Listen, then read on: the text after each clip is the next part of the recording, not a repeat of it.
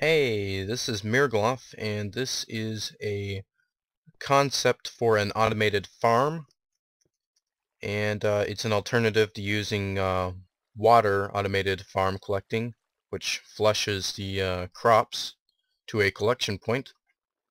This alternative is more for those who do not want to use water in that situation, and it's called a darkroom automated harvester.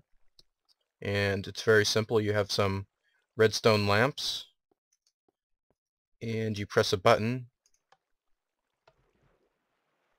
and it harvests them just like that. And you just walk around, and you can walk on the tilled ground, and we'll just take a look at the redstone machinery, or the redstone wiring, and it's very simple. You only need 3 redstone torches, and this part right here isn't even necessary. So it's very simple, it's very basic. It's ideal in places where you don't want to have water. I don't particularly like using the water automatic harvester, even though it does bring the crops into a collection point. It tends to be messy and require bulky